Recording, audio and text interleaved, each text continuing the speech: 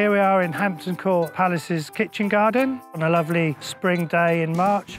Today we're going to be mulching the globe artichokes, the rhubarb, pumpkins, courgettes and melons, but we'll be starting off with the artichoke beds. Mulches are natural materials of loose coverings that are placed on the surface of soil, usually cultivated soil. So this is well-rotted horse manure, which we buy in from an established supplier.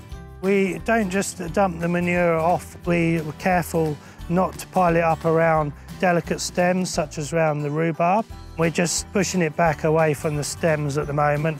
Some of the stronger plants, such as the artichokes, we can pile them up, they're tougher plants. But woody plants, such as the fruit trees, we have to make sure we pull the manure back off the stems because it could rot them. And this little indent here means you can actually use that for watering, and it will hold the water as it sinks down into the soil, which is very good if you have a hot summer. There are many benefits of mulching.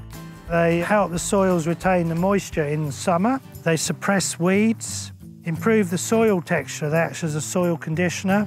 They can deter some pests. They protect plant roots from extreme temperatures. They encourage beneficial soil organisms, and also they give a lovely decorative finish. You don't want to spread the manure in the middle of the winter when the ground's cold because you'll keep the cold in. So it's better in the spring when new growth's just coming up. It's a great time to put the manure down.